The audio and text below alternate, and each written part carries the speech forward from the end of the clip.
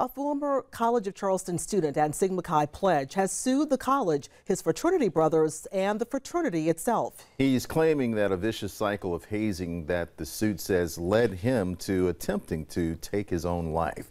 Live 5's Justin Kolar joins us now in the studio with more on these allegations. Justin. Yeah, and Ruff, Will Ide is a student from Sarasota, Florida. His family still lives there, where they cared for him following what they say was an onslaught of verbal and physical assault he endured in Charleston for months. His family says Will can't be with them today. The pages of this 30-page document outline the claims of Will's torment in great detail, which ultimately landed him under near constant medical and psychological care at a hospital in Vermont. The suit says Will enrolled at the College of Charleston during the fall semester of 2021. He rushed Sigma Chi. The suit claims he endured terror because of this choice, which included near constant stalking, events of binge drinking, forced smoking of illegal substances, embarrassment, verbal and physical abuse, and taunting.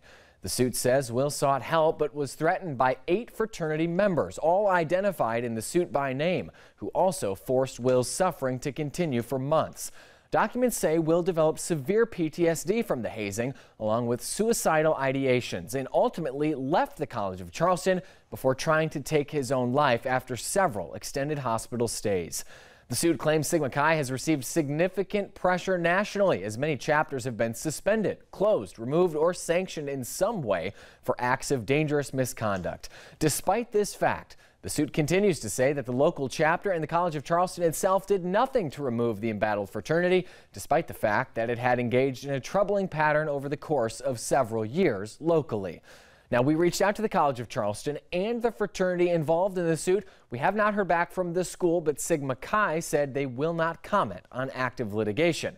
However, following a similar lawsuit filed against the same fraternity earlier this year, Sigma Chi is now on social probation until the spring of 2025. That action requires all chapter events to be approved. If you'd like to read the details of this lawsuit for yourself and past issues filed against the fraternity, we've got more information online. Back to you.